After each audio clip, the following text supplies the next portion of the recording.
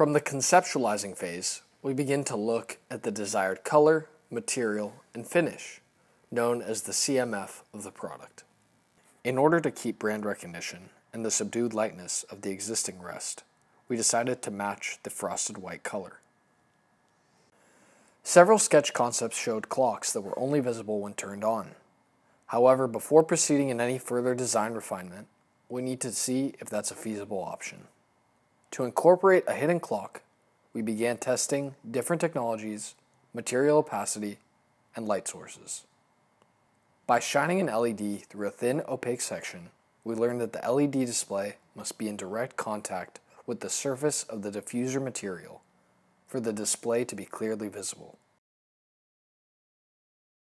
Testing a transparent LCD showed that the LCD had to be curved and in contact with the diffusive material if the backlight is diffuse. Using the LCD and a point light source was effective at displaying the time, but showed harsh shadows on the subtle light of the diffuser. From these tests, we determined a thin material in contact with an LED would result in the best hidden display clock.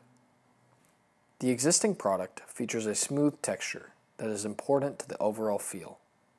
We match this texture by comparing to a binder of mold texture options. It's important to establish the texture early on, as more aggressive textures require more draft to eject from the mold. This extra draft needs to be accounted for in the design.